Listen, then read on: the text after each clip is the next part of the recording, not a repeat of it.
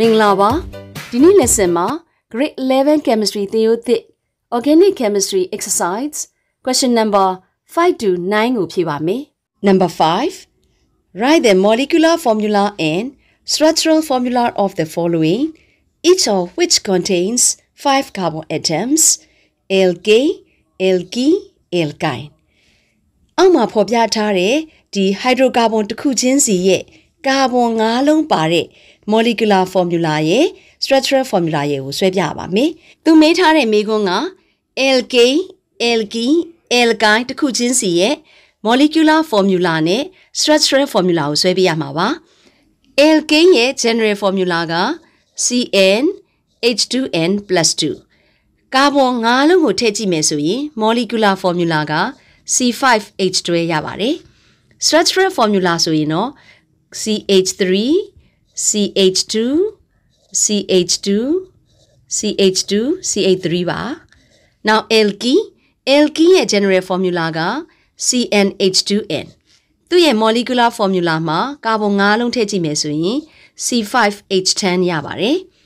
alky ရဲ့ structural formula ကိုရေးမယ်ဆိုရင်တော့ကာဗွန်5လုံးကိုအရင်ဆုံးတန်းစီရေးလိုက်ပါမယ်ပြီးတော့ကာဗွန်1နဲ့2ကြားမှာတပည့်ပုံတစ်ခုထည့်လိုက်ရင်ကျန်တာတွေက CH3 CH2 CH2 CH CH2 ဖြစ်ပါမယ်တကယ်တော့ structural formula ကဒီတစ်မျိုးတည်းမဟုတ်ဘူးနောက်ထပ် isomer တွေလည်းရေးလို့ရပါသေးတယ် Now alkyne က CnH2n-2 ပါသူ့ကိုကာဗွန်5လုံးထည့်မယ်ဆိုရင် C5H8 ရပါမယ်ဒီမှာလဲကာဗွန်5လုံးကိုဒီလိုမျိုး structural formula ရေးဖို့တန်းစီပြီးရေးလိုက်မယ်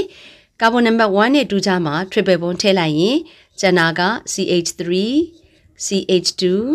CH2 ဒီကောင်မှာ H ထည့်စရာမလိုတော့ဘူး CH Number 6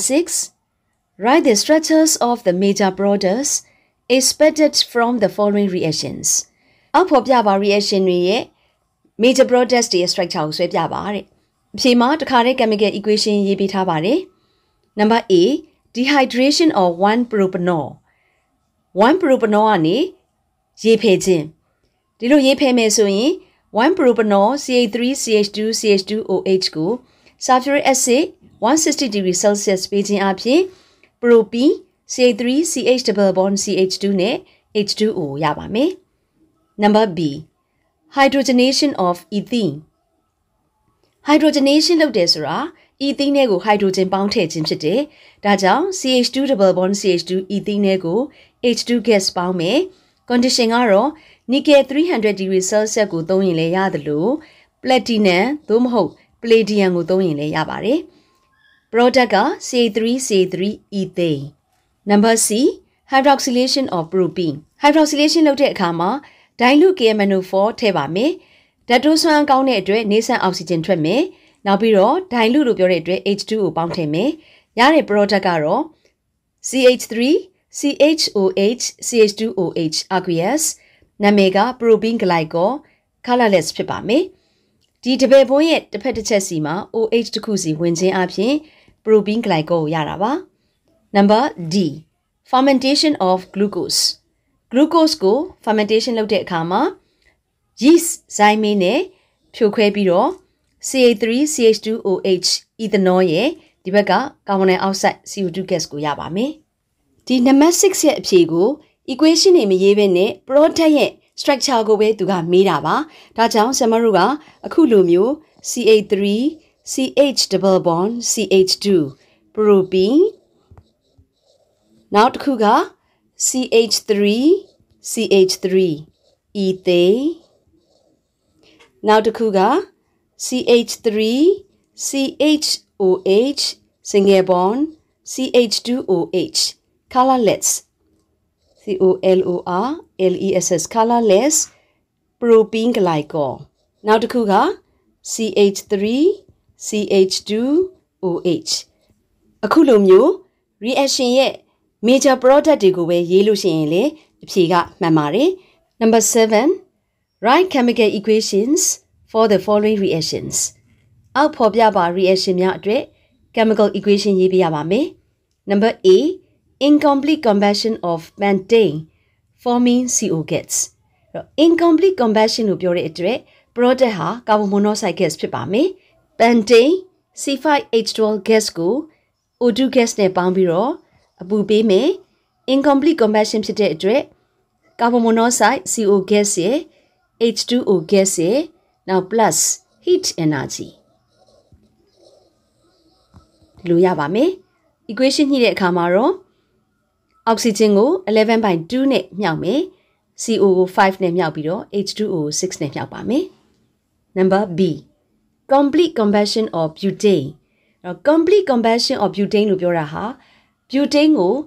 oxygen နဲ့အပြီးတိုင်မီးလောင်ကျွမ်းတယ်။အဲ့ဒီခါမှာ product က carbon dioxide ရတာပါ။ butane C4H10 gas ကို O2 gas နဲ့ပေါင်းမယ်။အပူပေးခြင်းအဖြစ် complete combustion ဖြစ်လို့ carbon dioxide CO2 gas ရဲ့နောက်ဒီဘက်က H2O gas ကိုရမယ်။ထုံးစံတိုင်းဒီဘက်မှာလည်း heat energy ရပါမယ်။ equation ညှိတဲ့အခါမှာ oxygen ကို 13/2 နဲ့မြှောက်မယ်။ CO2 ကို 4 နဲ့မြှောက်ပြီးတော့ H2O ကို 5 နဲ့မြှောက်ပါမယ်။ Number C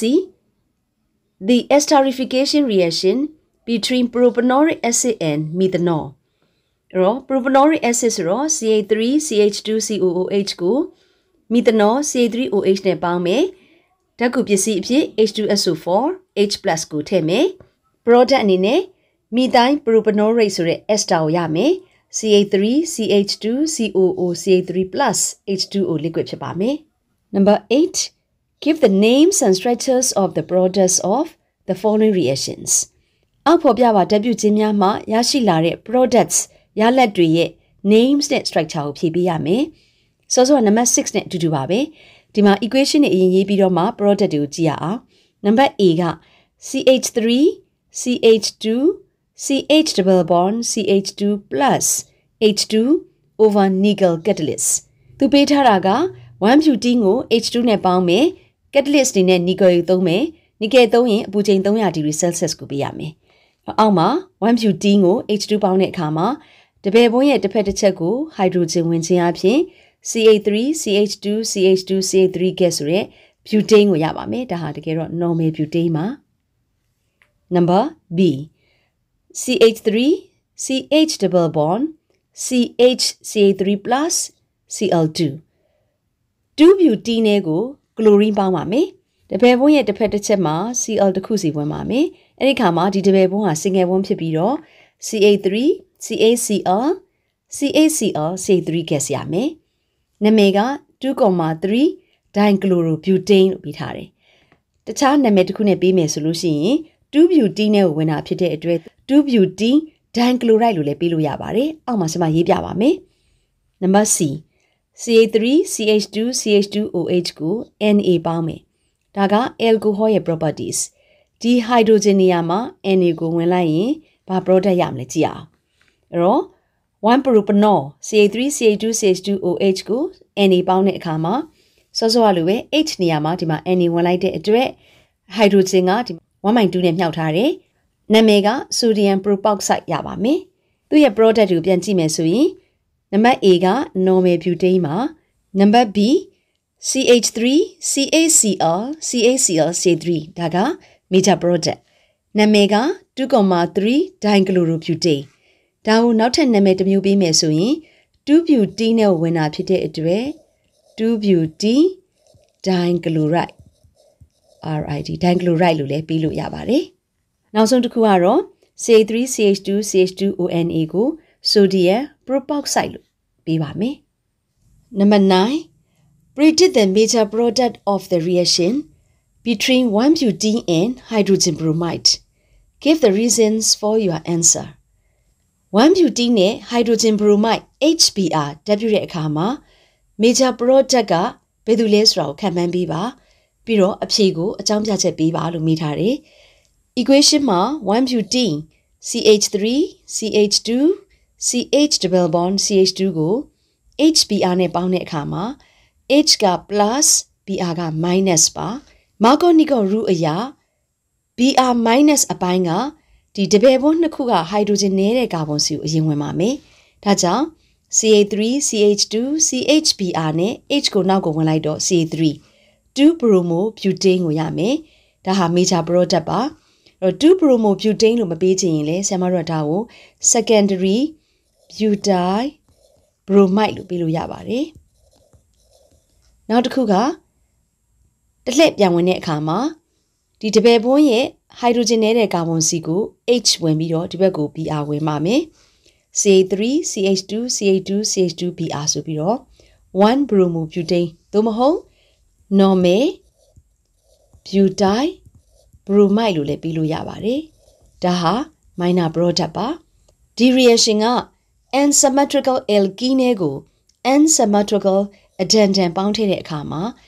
products နှစ်ခုရပြီးတော့ negative part of the addendum က hydrogen နည်းသောကာဗွန်စီတို့အရင်ဝင်တဲ့ product သည် major product ဖြစ်ပါတယ်ကျန်တာကတော့ minor product ပါဒီမှာ reason အနေနဲ့ the halogen atom X is more electronegative than H ဒီနေရာမှာ X ဆိုတာရေဘူးရအနေနဲ့ဖော်ပြတာမေးထားတဲ့မေးခွန်းအရဆိုတော့ X နေရာမှာ Br ဖြစ်ပါမယ် Br ဟာ H ထက် electronegativity ပိုများတယ် although both products CH3 CH2 CHX CH3N CH3 CH2 CH2 CH2X are formed CH3 CH2 CHX CH3 is usually produced in a larger proportion than CH3 CH2 CH2X secondary butyl halide သို့မဟုတ် secondary butyl bromide နဲ့ normal butyl halide သို့မဟုတ်ဒီနေရာမှာ Br ထည့်မယ်ဆိုရင် normal butyl bromide တွေဖြစ်တော်လဲပဲ CH3 CH2 CHX CH3 ဒါမှမဟုတ်ရင်လေ CH3 CH2 CH Br CH3 ဆိုတဲ့ secondary butyl bromide က normal butyl halide သို့မဟုတ် normal butyl bromide ထက်ပမာဏပိုပြီးတော့မှများများရလိမ့်ရှိပါတယ်ဒါကြောင့် secondary butyl bromide ဟာ major product ဖြစ်တာပါဒီနေ့ lesson မှာ organic exercise number 5ကနေ9အထိဖြည့်ပေးထားပါတယ်နောက် lesson မှာကျန်နေသေးတဲ့ number တွေကိုဆက်ပြီးတော့ဖြည့်ပေးပါဦးမယ် see you next lessons bye bye